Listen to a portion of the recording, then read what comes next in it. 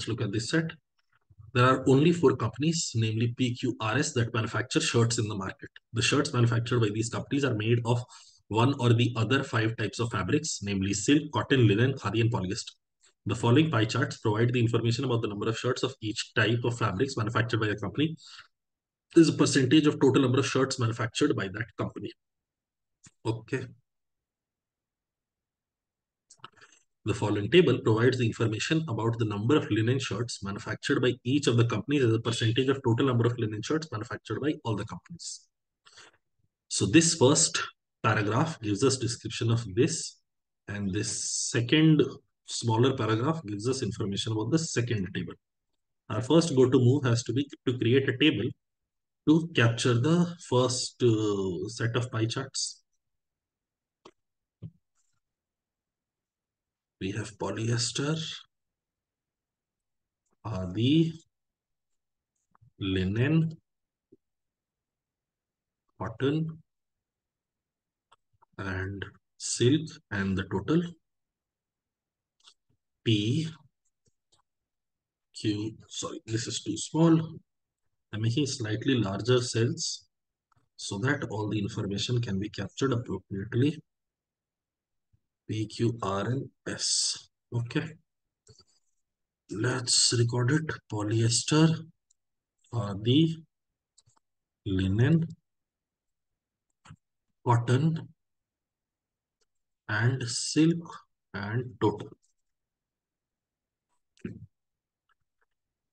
And then we have P and Q and R and S.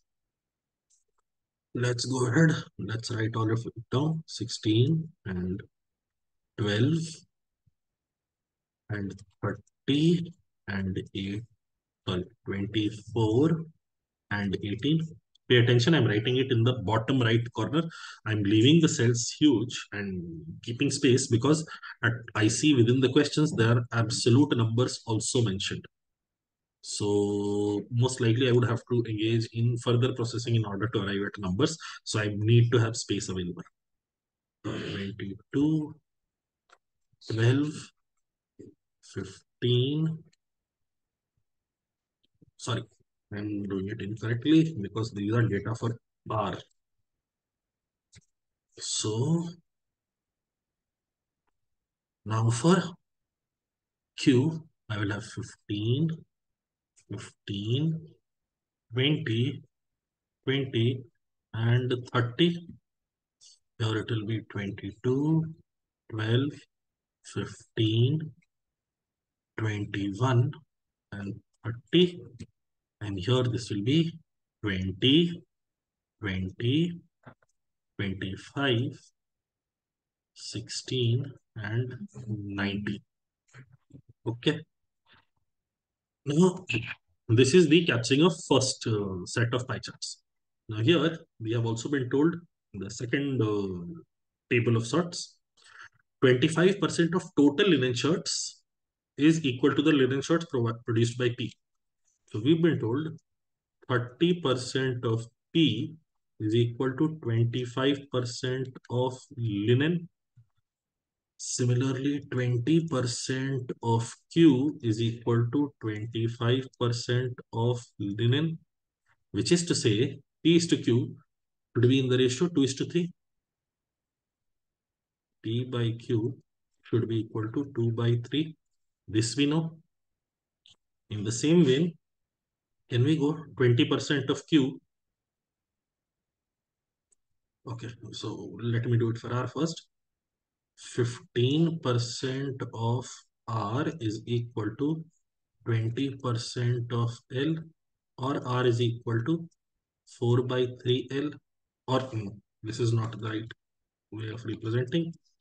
L is equal to 3/4 of R, and from here, first one, we can potentially get P is equal to 5/6 of L, Q is equal to 5/4 of L, R is equal to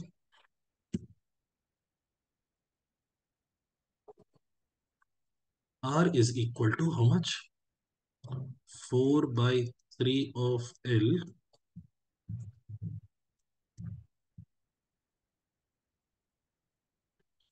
and the final one for S, 25% of S is equal to 30% of L. So S is equal to 6 by 5 of L. So now for L, hopefully you can see L has to be a multiple of 6, L has to be a multiple of 4, and L has to be a multiple of 3, and L has to be a multiple of 5. So 4, 6, 5, 60. I can have it as multiple of 60. So P, the smallest value L can take, the smallest value that the number of shirts of linen can take, linen has to be a multiple of 60. We know the total number of linen shirts have to be a multiple of 60, so that the number of shirts created, number of linen shirts, or the total number of shirts produced everywhere has to be number of shirts produced everywhere is integral.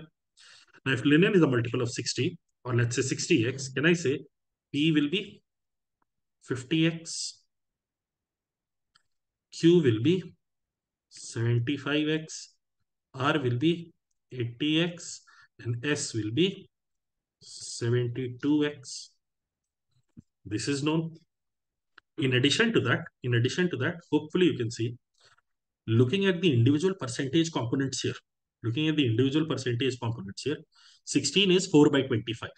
So the total number of shirts of P have to be a multiple of 25.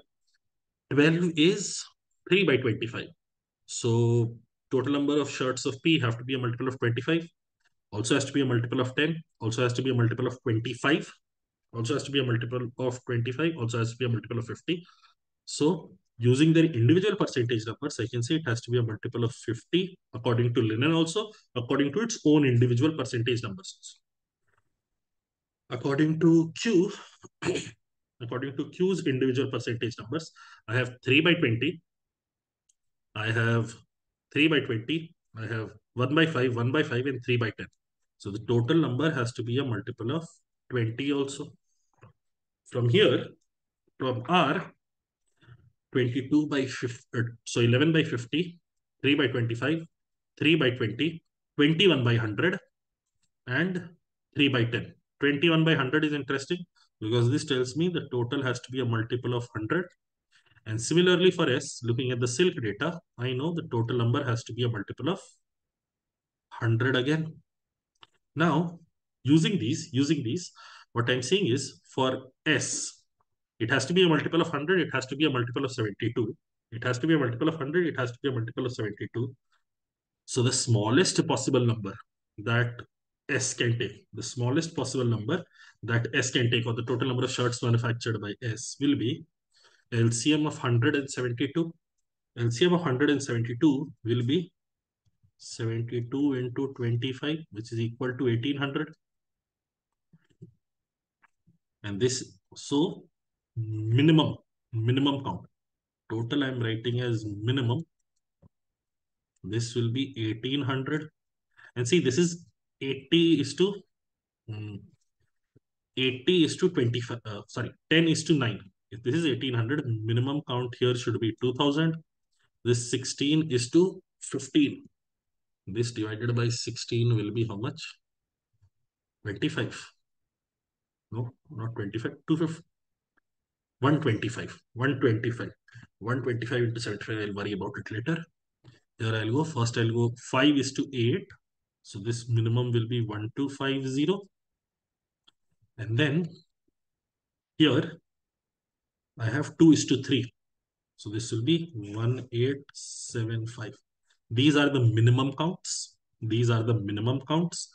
In fact, I can go ahead and say the differences or the numbers, absolute numbers of production for each of these four variations, each of these four companies is going to be in ratio of these numbers only. It will be like this only. So X becoming 1 or 2 or 3, this much is known. Also, because this gives me 1800's 25% is 450. Or let's say S is equal to 6 by 5 of L. 6 by 5 of L. We know there will be 1500 linen shirts created. 1500x linen shirts created. We can fill up the entire table. We can fill up the entire table, but we don't really need to do that based on the questions given. For which of the companies the total number of shirts manufactured by it is the second largest among these companies? The largest is for R, the second largest is for Q. So Q wins. Next, what is the minimum possible number of shirts that should have been manufactured by all the companies taken together? Minimum number of shirts manufactured by all the companies taken together. Let's see. Now, the number that I will be getting here, is this. Let us add these up. I have 50 and 75, so 25, 1 carried over. 18 plus 18 is 36. 36 plus 21 is 57. 57 plus 12 is 69. So 6925. Minimum number of shirts manufactured by all the four companies together is 6925, or option A. Option A. What is the problem with this?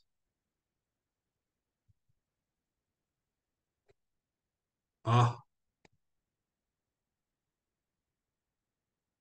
see a problem with this. I see a problem with this because look at this. According to their individual numbers, this has to be a multiple of 50. This had to be a multiple of 20. In order for this to be a multiple of 20, 1875 needs to be multiplied by 4 more. So I can't really stop here. I have to multiply this by 4. So this will turn to 5000x. This, I will have to get rid of this also. This will multiply by 4 to give me 7500x. This will multiply to give me 8000x. And this will multiply to give me 7200x. Okay, these are the real minimum values. Okay, so now if I'm looking at the summation, Q was proving to be a problem because 15% is 3 by 20. Previously I had 1875. 3 by 20 of 1875 would not be integral. So that is a challenge.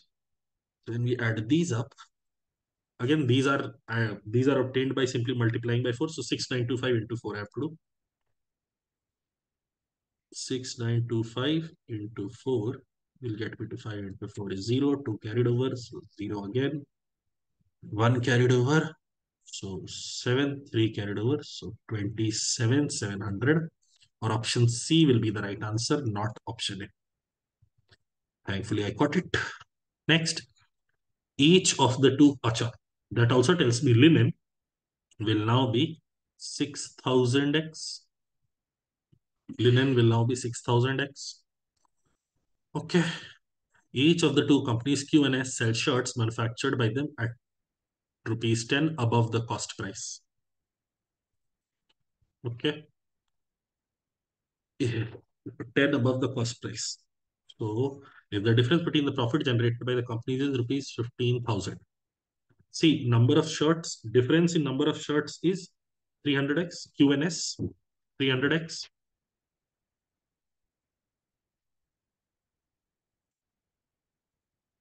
Difference in number of shirts is 300x. And this into 10 is giving me 15,000 as a difference. So 1, 2, 3, 4, 5, 6, or x is equal to 5. We're working with 5 now. Then what is the difference between the number of polyester shirts manufactured by company P? 16% of 5000x. 16% will be 800x. 800x. And that by R. 22% of, so 22% of 8000. So I will get 880x. Let me do the maths. 22 into 80. 1760x. Okay, so this will be 1760x. We know x is equal to 5. We know x is equal to 5. What is the difference between the number of polyester shirts manufactured by company P and R? 1760x minus 800x. The difference is 960x. And x turns out to be equal to 5. So 960 into 5, this should be equal to 4800, or option A should be the right answer. Now the last question. If the ratio of the profit generated by sale of one khadi shirt to the sale of one cotton shirt by the company R is 3:4. Khadi and cotton. So 12% will be 960x. And cotton, 1/5 of this is 1680. 1680x. For sake of completion, I will also go ahead and do 1200x and 2400x. If the ratio of profit generated by sale of one khadi shirt to the sale of one cotton shirt by the company is 3:4, then the ratio of profit generated by company R by selling all the cotton shirts to the profit generated by selling all the khadi manufactured shirts is. Number of shirts will be 960x into profit ratio is 3y. And on the other hand, we have 1680x into 4y. And this is useless. These numbers are useless. X gone, Y gone, Y gone, Y gone. And I could have simply done it 12 into 21. This gives me 12. This gives me 21. This gives me 3.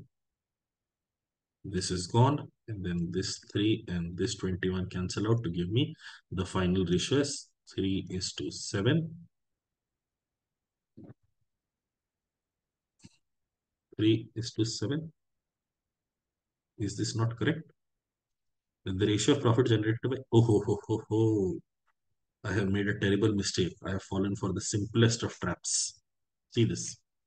The ratio of profit generated by company R by selling all the cotton shirts. So cotton shirts profits would be 21% of 8,000 into 4 by 12% of 4,000 into 3. This is the ratio we are seeking.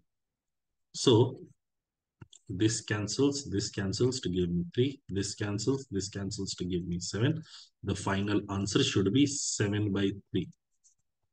Although in the table it is khadi is to cotton, finally what they're asking is cotton shirts to all the khadi shirts. So answer should be 7/3. This option here was given as a distraction or as a bait if somebody wants to make an error. Otherwise, the correct answer to this question has to be option D, and that is the entirety of this set. There is a lot of number-based processing, the minimum case possible, all that work one has to do. But if you do it appropriately, you should be able to arrive at your answer.